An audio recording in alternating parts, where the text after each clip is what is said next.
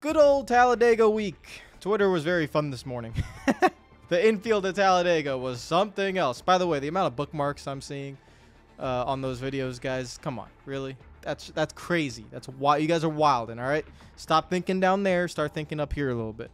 But let's talk about the race, and let's talk about commercials, because that's unfortunately one of the talking points of this race. It was pathetic. Oh, yeah. Comment down below what you thought about this Talladega race, because I'm interested to see what people say about it. It was unique, very unique. I really am quite confused on how to talk about this race because, well, there was 23 different leaders.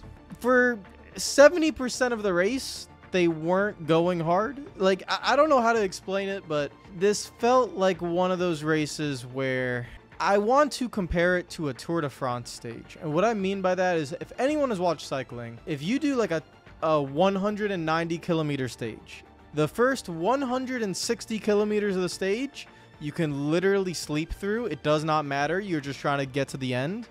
And then the final 30 kilometers of the stage, you go for it. And usually in NASCAR, I wouldn't say for 70% of the race, you're just trying to get to the end. Now, everyone is trying to get to the end. But this was another level of trying to get to the end. And mainly that has to do with the fuel strategy and the fuel saving. So that's the biggest talking point of this race, is the fuel saving. Now, how does this happen? Well, it's not really a car thing. It's more of a crew chief thing. The crew chiefs got really smart. And they saw that, you know, you can save, because this car has a ton of drag, that you can save a lot of fuel, like in the draft. People figured that out. People figured out that you could save multiple laps. Then you just take less time on pit lane. Because track position is so important in this car, if you are going all out, it's very difficult to pass in this car, even at a plate track. So if you can just cycle yourself to whatever front position you can, by doing that is saving fuel in the pack, so you spend less time on pit road, so you cycle to the front before the end of the stage comes out. That is the plan of what everybody is trying to do. So it means if we have a 60 lap stage and you basically run 40 of those laps, you know, saving fuel, then obviously for 66% of the stages, we're not really racing. We're just kind of half throttle around the racetrack, and that's kind of how it is. Stage 1 was like that. Stage 2 was like that. Stage 3 was even more like that because of a caution that came out with around 55 to go. Puts it right into the fuel mileage game, so now everyone's trying to make it on fuel. So before the Toyotas decided to crash themselves, it was again like that. So the majority of this race was always about saving fuel, and that's why I asked you guys, what did you think about it? Because in my opinion, watching it, you have multiple different forms of plate racing that has changed throughout the years. Going way back to the early 2000s, you had you know, kind of more spread out pack racing. And then it kind of got a little bit closer together. And then you had the tandem drafting. And then you had the Gen 6 bubble, where the leader was impossible to pass. And then you had the next gen car come in, where the runs are like insanely high and then there's too much crashing. And then you have kind of like a nice little balance where it's up to the drivers and the runs. And now you kind of have this fuel strategy game, because the crew chiefs kind of realized, hey, you gotta save fuel and position yourselves. You also have this, the current draft package is one where both at Daytona and Talladega, if you are going all out, if you're going flat-footed, everyone's trying to go all out, it's a 2-lane pack. You can't get the third lane going.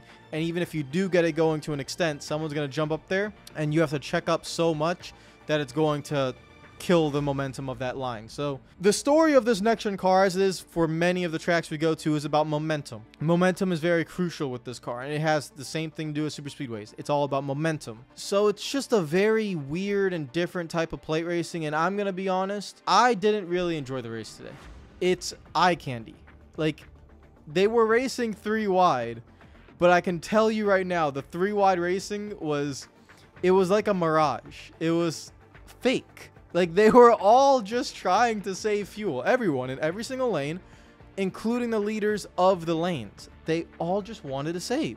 And I knew that while watching. So, okay, I mean, yeah, they're 3 wide through the field, but they're not really trying to race. I guess the complaint I have is that, I mean, what's the point other than the pit stops? I don't know. It feels it feels weird to complain about it because it's not anyone's fault. That's the thing. It's like, it's just the style of racing it is. You know what I mean? I'm not trying to be negative on it. It's just that if I'm watching that race, I genuinely am just bored because I'm like, okay, we're just going to ride around for 35 laps until the pit stops. The pit stops are the interesting part to see who cycles out in first. And then the final 10 laps of the stage, they actually try to race for it. So the most entertaining parts of these races are the end of the stages. And then caution comes out, it cycles through, and then you do it again. Now, if you take stages out, this gets worse. If you take stages out, there's no cautions. Everyone's just constantly saving fuel for the whole thing. And that's kind of what you see on iRacing. In the iRacing races, you see the same thing where everyone just saves fuel, no one tries, and it's just a fuel saving race for the entire thing. It's the amount of drag that this car has that causes that, and so it's just very interesting. So again, what do you guys think? That's what the story of this race was, just absolute ungodly fuel saving. And so it's just very interesting to see that and see how that kind of plays out. It was Two Penske boys of Austin Cindric and Joey Logano won the stages. Then you get to the end of the race, and again with the pit strategy, what the Toyotas were doing were very, very weird. They pit with like 35 to go, and it's only like 6 of them. And yeah, I don't know what they were thinking. I think the crew chiefs and the teams have done this long enough to where, at least in my opinion, what you want to do is you want to stay in the lead pack as long as possible. Because if you stay in the lead pack as long as possible, if you are one of the last ones to pit, then what you get to do is you get to merge onto the racetrack and block the lines. That's what Logano and Cindric are doing towards the end of stage 2. They were going to get trained by the rest of the field, but you block the lines, you swerve, and it's risky, but that's what you do. That's what we see in the majority of plate races. You don't pit early. That's the one thing you don't do. You don't pit early because it's better to be in a 25 to 30 car field than in a 6-car pack. It doesn't matter if you go single file. You're not going to go faster than the pack that has the 25 cars because the energy is more in that pack. I guess what they were thinking was that the leaders are going to continue partial throttling it and they would instead go full throttle. But as soon as the Toyotas decided to pit, then the rest of the field is like, okay, we'll just go full throttle. It doesn't you're not going to catch them off guard.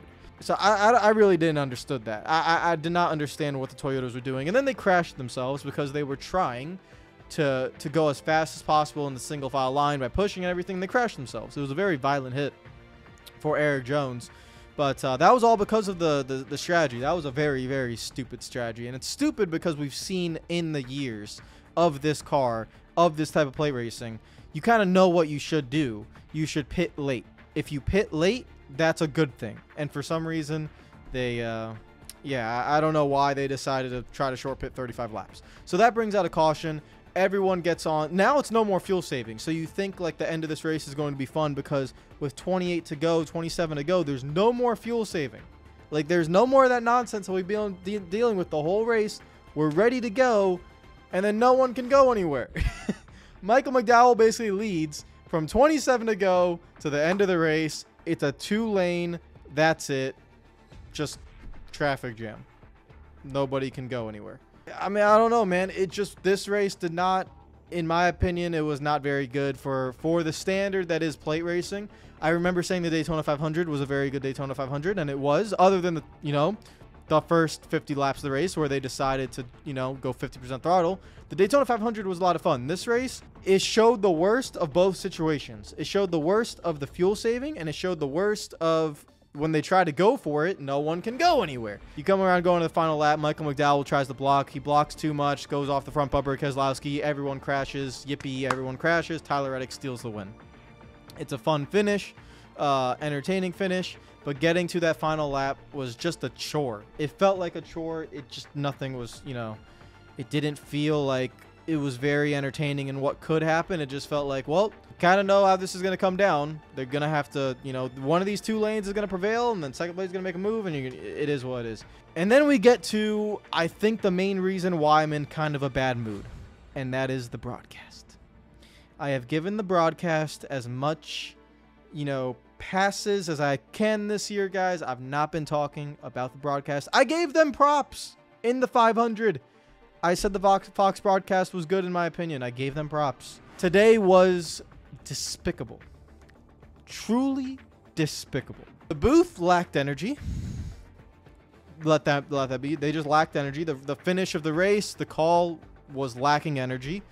The majority of the stage finishes lacked energy. The production. Oh my god. Oh my god. So I don't normally talk about commercials, guys. You guys know me. I even said it before. I don't mind commercials early in the race if it means the end of the race has less commercials. I'm fine with that. Guys, they had 6 commercial breaks in 53 laps. Stage 1 was 60 laps. 6 commercial breaks in stage 1 alone is unbelievable. And then to make it worse, in stage 2, we know, the producers should know, the main parts of the race that you need to watch for this type of racing is the green flag pit stops and the final 10 laps of after the green flag pit stops. If you want to take the commercials in that little 30 lap stint before that, or 30 or 40 lap stint before the green flag pit stops happen, if you want to take the commercials there, take the commercials there. You can take the commercials during the stage breaks. The stage breaks were meant for the commercials. That's the point of what the stages were for when they first were introduced, okay? They went to commercial with 5 to go. 5 to go. 5 at a plate track. I lost. Guys, I lost. I don't want to curse. I lost my SHIT. I lost it. When I saw that, I swear to God, I lost it. I went on Google and I tried looking up the names of the production team. I'm not going to say their names. I'm not going to say their names. There are producers that are probably very nice people there, and they're most likely not in charge. The people in charge of the production team of Fox, I've said this for years, they have to be let go. The top executives have to be let go. I have never seen such incompetence. 5 to go in a stage. They bring out a caution. 6 commercials in stage 1. It's a joke. It's a joke. And unfortunately, I can't find their freaking names. I know some of their names, but I don't know their positions. I was trying to find the production team. I want the names. I want the names now. Someone take responsibility. Not Mike Joy. Mike Joy shouldn't have to sit up there and try to defend the commercials and all this crap. I want the names of the people calling the shots. Because it's stupid now. It's pathetic. Fox is a joke. The quicker you get to NBC, the better. Just a joke, man. Just a joke. It's not hard. I get you have to make your commercials and make your money. I get it. It's not hard to place them where they should. Who made the call to do a full screen ad break with 5 to go? Full! Full, guys. Full. My head hurts. My genuine head hurts. Oh my God. There was another moment in the race. I don't remember exactly where it was. Actually, I do remember. I do remember exactly where it was. Oh God. It was the cycle of the end of the green flag pit stops. The end of the green flag pit stops, they're merging together. Like the teams are starting to merge together. It's a very important part of the race because it determines the track position for the end of the stage. And they go into a full-blown 1-minute Wendy's ad. They cut away from the race and they go into a full-blown 1-minute Wendy's ad that Mike Joy has to read. And you come back and the field is then settled. The most important part of the last 30 minutes that we were watching, where they were pussyfooting it around the track, it doesn't matter. When the field starts getting in, situated, they get their track position to go for the end of the stage. We don't see it because the camera cuts away for a full minute Wendy's ad. I swear to God, guys, I lost my goddamn mind. I swear to God. This is not Mike Joy's fault. It's the production team. They don't understand how these races work. They don't get it. They don't get it. They want us to watch the boring parts of the stage of going 50% throttle. But hey, guys, they're going 3 wide. It looks cool. Nothing's happening. Everyone's riding around. You can go to commercial then. I never get this worked up about commercials. Never. This was stupid, guys. Stupid. Absolutely pathetic. Probably going to get a noise complaint now in my apartment. Whew. I've never gotten a noise complaint, by the way. Whew. Oh, God. Okay. Let's go to the race. My head is hot, guys. My head's hot. Let's go to the race results. Tyler Reddick, Brad Keselowski, Noah Gragson. Stenhouse, Bowman, and Alfredo. The race results, basically 5th on down, are crazy because of the final wreck. Reddick wins for Toyota. He did a very good job. He was, you know, leading that outside lane for the majority of the time. He gets, you know, the Keselowski clears him, tries to make the move. They wreck themselves. Reddick just goes around the outside, wins the race. So good job for him. Keselowski, Graxon, Stenhouse, Bowman, Alfredo, Byron, Gilliland, Hemrick, and Harrison Burton round out your top 10 in the lottery of just trying to get through the wreck. Michael McDowell, who was leading the last 50 laps of this race, ended up finishing in 31st. So like I said, it's a lottery coming across the start-finish line. Martin Truex Jr., Briscoe, Chastain, Preece, Elliott, Barry, Hocevar. LaJoie was like upside down coming across the start-finish line. Logano, Blaney, Larson, the rest of the field. Shout out to SVG in his first plate race. I thought he did really well. Him and Chase Elliott on the outside lane with 3 to go. They were making up ground. Kyle Busch went to block. It was okay. Ty Gibbs went to block, killed the entire line, ruined their day. So I think if just they didn't try to block that outside line, SVG was rolling, man. He had a chance. But if you want to pull up to the outside line, you have to pull up at the right time and not stack them up. And yeah, Ty Gibbs did a pretty bad job at going up to the outside line and try to get the push. He did it way too late, and it just stacked everyone on the top lane, killed that line. So it kind of ruined everyone's race. Like on that outside line, it was what? Chase Elliott finishes 15th only because he basically like passed 10 cars in that final wreck. Ty Gibbs was in that outside line. Where's Kyle Busch? Kyle Busch 26th, SVG in 28th. That outside line got annihilated, man. They could have genuinely gotten up to the front too. So definitely a shame there. And yeah, like I said, the rest of the results, the Toyotas crashed themselves. So you see Eric Jones, Bubba Wallace, Denny Hamlin, and Christopher Bell 35th through 38th in the back. But a Toyota win, so I guess it all works out for them. I'm going to leave it there. I apologize for my anger towards Fox, but man, oh man, they seriously... It's years of frustration. It's years of frustration that's starting to get to me. I try to praise them when I can, but it's years of frustration of this production team, of the direction that Fox tries to take this sport. They're just incompetent. They just are. And then the lack of care. I don't watch, by the way, Trucks and Xfinity all the time. But trust me, I try to get in there as much as I can. The truck broadcast is the worst broadcast I've ever seen. Literally, high school does a better job than that. And the Fox broadcast for Xfinity is also not very good. So it's not just the Cup Series. It's Fox in a whole is just dog water, okay? And they don't get better. They don't try to get better. And they continue to lead down this direction where the fans tell them, stop. This isn't what we want. Please look at NBC. Please look at them actually taking the sport seriously. We don't want a six-pack on Kyle Busch. We don't want cartoons. We don't want this nonsense. Please, just take it seriously. Please, don't miss wrecks. Please, show us the actual on-track action. Understand the flow of the race and when to go to commercial, please. We don't care that you want to go to commercial a million times. Just let us watch the certain parts of the race. And I also partly blame, I'm going to end the video on this because I don't want to make it too long. I partly blame NASCAR because they had a chance to find a way so that we could pay, literally pay with our own money. After all, we're paying for freaking everything nowadays, to pay for a commercial-free premium subscription to NASCAR races that we could watch the races without commercials. The NBA does it. MLB does it. Formula 1 does it. Everyone does it. I just don't want commercials, man. I just don't want commercials. I just don't want commercials. And they didn't do it. When they signed the new media deal, you still will not have an option to pay for premium, no commercial crap. So I also blame NASCAR for that. The commercials, I don't know if it was the production that put me in a bad mood or the 70% fuel saving. I did not really enjoy this race. I didn't enjoy it. It really annoyed me. The end of the race, cool. They crashed at the end. Reddick wins. But the whole way of getting up there just frustrated me. The end of the stages were cool. The merging of everyone coming out of pit lane and trying to find their track position was fun. But other than that, the rest of the long 188 laps was just nothing. It's just nothing is happening. It's just eye candy. It's just run around in a train or run around wide half throttle. It doesn't really matter.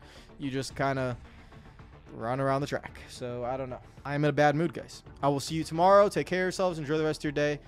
Follow me on Twitter and Instagram if you're not already. Subscribe for new. And stop bookmarking that tweet on Twitter. You guys are naughty. You guys are very naughty. Take care of yourselves. Peace out.